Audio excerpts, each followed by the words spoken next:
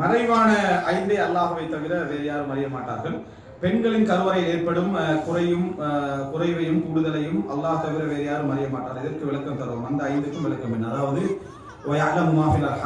அல்லாஹ் தாலாவிடத்தில் தான் ஐந்து அந்த மறைவானவைகள் உண்டு. வயிற்றில் உள்ள அந்த சிசுவை பற்றியும் அல்லாஹ் தான் செய்யறான், அறிந்து வைத்திருக்கிறான் அப்படின்னு ஒரு என்ன கேள்வின்னா, ஸ்கேன் பண்ணி நம்ம சொல்றோமா இல்லையா? ஸ்கேன் பண்ணிட்டாச்சு, புள்ள ஆனா பெண்ணா.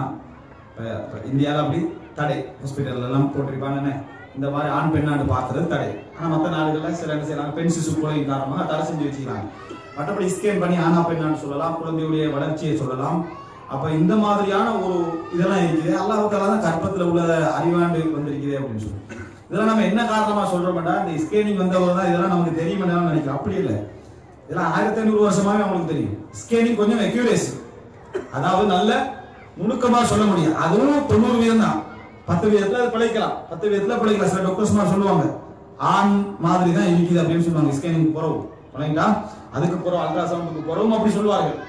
அது உறுதியாக மாறி நடந்த நிகழ்வுகளும் உண்டு. ஆனால் இது இன்றைக்கு மட்டுமல்ல, ஸ்கேனிங்கால நீங்க என்ன அது ஒரு இதா சொல்லலாம். ஆரம்ப காலகட்டத்தில் சில அடையாளங்களை வச்சு ஆணான்னு சொல்லுவாங்க, சில அடையாளங்களை வச்சு வயிற்றுல உள்ளது பெண்ணான்னு சொல்லுவாங்க.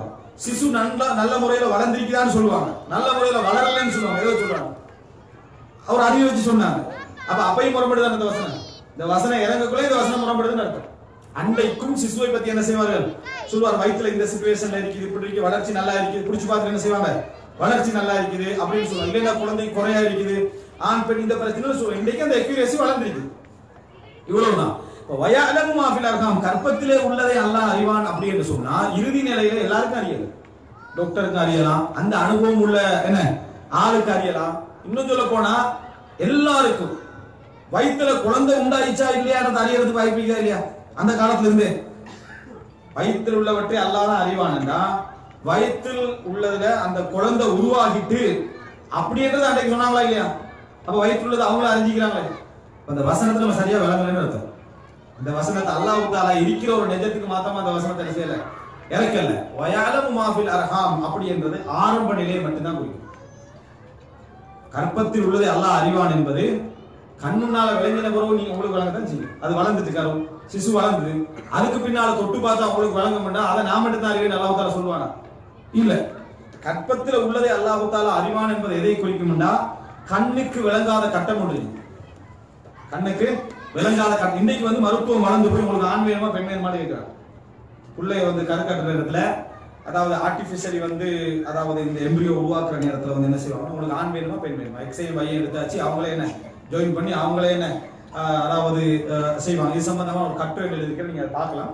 இது இப்படி செஞ்சு கற்பத்தில் என்ன செய்வாங்க, வைப்பாங்க. வச்சுட்டா 95% ஆண் தான். அவங்க என்ன செய்யறாங்க, உங்களுக்கு ஆண் வேணும்னா ஆண், பெண் வேணும்னா பெண்.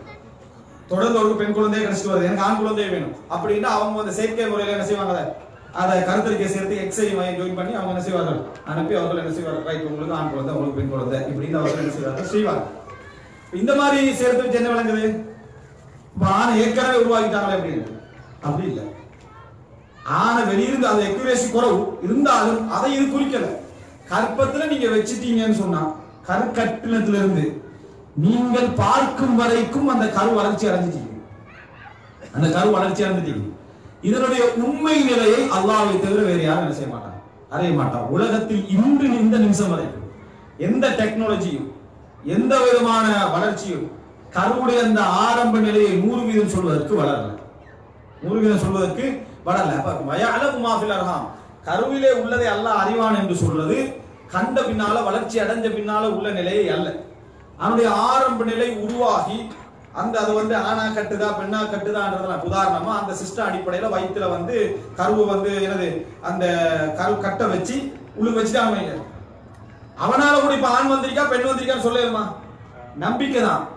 அவன் என்ன சொல்லுவாங்க, இப்ப சொல்ல முடியாது. ஒரு மாசத்துக்கு போய் ஸ்கேன் பண்ணி தான் என்ன செய்யலாம், சொல்லலாம். 1 மந்த்துக்கு போறதா சொல்லலாம், ஒரு 2 மாசத்துக்கு போறதா என்ன செய்யலாம், எங்களுக்கு சொல்லலாம்னு சொல்ல முடியுமே தவிர எவ்வளவு பெரிய டெக்னாலஜி வந்தாலும் கேமராவை உள்ளுக்கு அனுப்பி பார்க்கக்கூடிய சிச்சுவேஷன் வந்தா அன்றைக்கு ஓமுக்குள்ள கற்பத்துக்குள்ள என்ன செய்யறாங்க, அந்த கேமரா அனுப்பி பார்த்து என்ன சிக்கல் பார்க்கறது இருக்கு. அப்படியே அனுப்பினாலும் ஒரு குழந்தை என்ன செய்ய முடியாது, சொல்லவே முடியாது. இதைத்தான் அங்க சொல்லப்படுகிறதே தவிர மற்றபடி இன்னும் சிலர் என்ன விளக்கம் சொல்றாங்கன்னு சொன்னா அவன் வந்து நல்லவனா வருவானா கெட்டவனா வருவானா என்பது தான் அல்லாஹ் தஆலா அதை சொல்றாங்க. அது கற்பத்துக்கு வெளியே வந்தாலும் அதுதானே, அந்த சப்ஜெக்ட் அல்ல. கற்பத்திலே உள்ளதை அல்லாஹ் அறிவான் என்றால் விளக்கம் அவனுடைய ஆரம்ப நிலையில் உலகத்துல எந்த விஞ்ஞானமும் கன்ஃபார்ம் பண்ண முடியாது.